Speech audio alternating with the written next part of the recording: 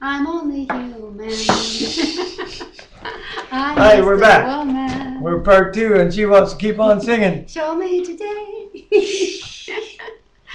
I miss my dad.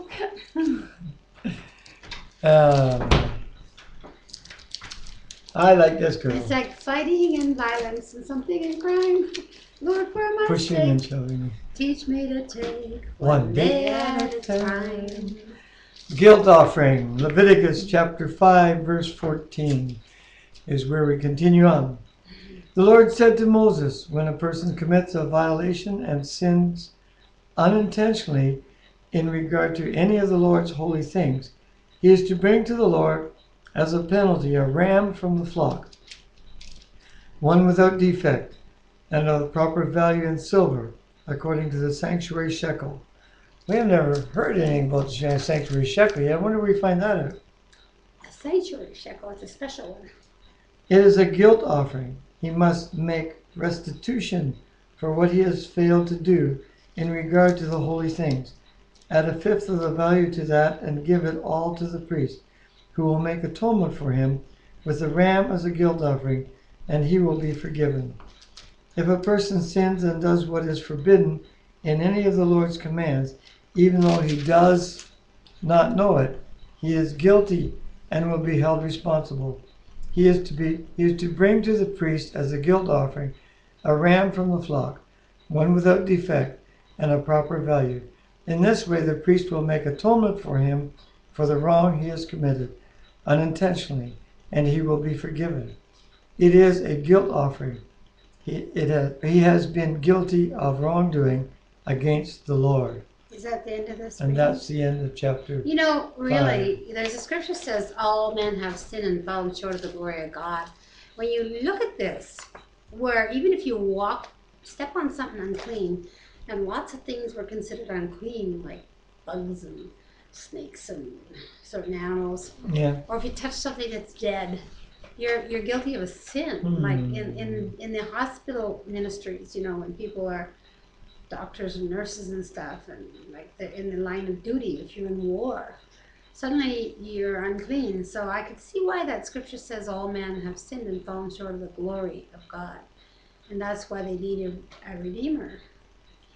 Well, we'll find out more about the Redeemer later.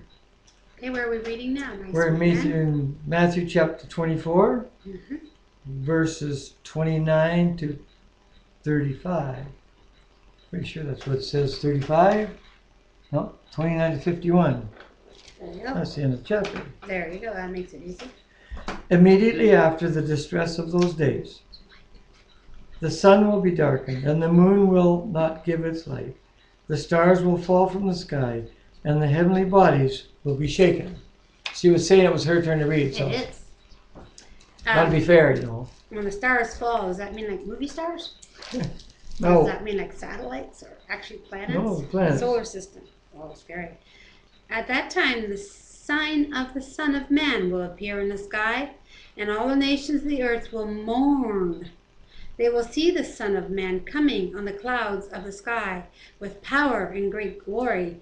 Like just before that, yesterday we read about, you know, if they say he's in a building, don't look for him. If they say he's on a mountain, don't look for him, or in the wilderness, because when he comes, everyone's going to see him, and it's going to be so quickly, it's going to be like lightning flashing. So when that happens, it's going to be a powerful lightning flash, because people are going to mourn. And everyone will see it. And everyone will see him. Verse 31, and he will send his angels with a loud trumpet call, and they will gather his elect from the four winds, from one end of the heavens to the other. Now learn this lesson from the fig tree. As soon as its twigs get tender and its leaves come out, you know that summer is near. Even so, when you see all of these things, and I think what he's talking about is what we read about yesterday, like the wars and rumors of war and family members turning against each other, and people who were children of faith being like wrongly accused or persecuted. So when you see all these things happening, he says, now learn a lesson from the fig tree. As soon as the twig turns tender and its leaves come out, you know that summer is near. Even so, when you see all these things, you know that it is near, right at the door.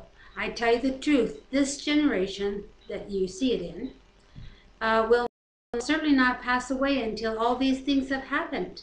Heaven and earth will pass away, but my words will never pass away. Wow. And then we're reading from verse 36. It is called the day and the hour unknown. No one knows about that day or hour, not even the angels in heaven, nor the Son, meaning himself, but only the Father. As it was in the days of Noah, so it will be at the coming of the Son of Man. For in the days before the flood, people were eating and drinking, marrying and giving in marriage, up to the day Noah entered the ark. And they knew nothing about what would happen until the flood came and took them all away. Mm-hmm. That is how it will be at the coming of the Son of Man. 2 men will be in the field, one will be taken and the other left. 2 women will be grinding at the handmill, one will be taken and the other left. Therefore, keep watch, because you do not know on what day your Lord will come. But understand this, if the owner of the house had known at what time of night the thief was coming, he would have kept watch and would not have let his house be broken into. So you also must be ready, because the Son of Man will come in an hour when you do not expect him. Okay, verse 45.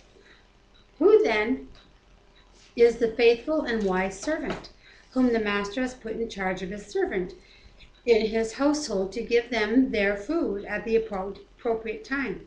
It will be good for that servant whose master finds him doing so when he returns. I tell you the truth, he will put him in charge of all his possessions. But suppose that servant is wicked and says to himself, my master is staying away a long time, and he then begins to beat his fellow servants and to eat and drink with drunkards. The master of the servant will come on a day when he does not expect him, and at an hour he is not aware of. He will cut him to pieces and assign him a place with the hypocrites, where there will be weeping and gnashing of teeth. Sounds like a terrible place. He's going to get cut to pieces and then put in that place with weeping and gnashing. Ooh. Pretty gory, eh? The Bible's pretty gory. It's kind of like X-rated, not fit for children. It's a lot of blood. I mean, Yeah. if you had to ever see it, if you were a visual person like I am, and you're like reading it and seeing like blood squirting everywhere, animals getting their neck cut open and drained, blood on your hands and your clothes and on the altar, and getting cut to pieces for being wicked. She's visualizing this because I hit a deer once, and my friend came down and we hung it up. Well, and you we tell the butchered deer it. story. I'm gonna look for that song. And my friend came down, and he was right in there. Well, he was loving it. He was just covered with blood, and she remembers seeing that. So that's why she's remembering the visual. Yeah. But what I'm going to do is, while Linda's looking for the songbook, I'm going to close in prayer. Gracious God in heaven, once again we thank you for your awesome blessings that you bestow upon us. You are such a good God. Thank you for giving us your word. Even though, Lord, we do find it hard to understand the animal sacrifice and all that, and why it was all done. It was done for atonement of sin. And we definitely, because we are humans, need that atonement and that forgiveness, and we thank you for that. We pray a blessing upon each and every one this night, or this day, or this morning, and we just thank you, Lord, in Jesus' name. Amen. Bye for now. Click, click, click, click, click.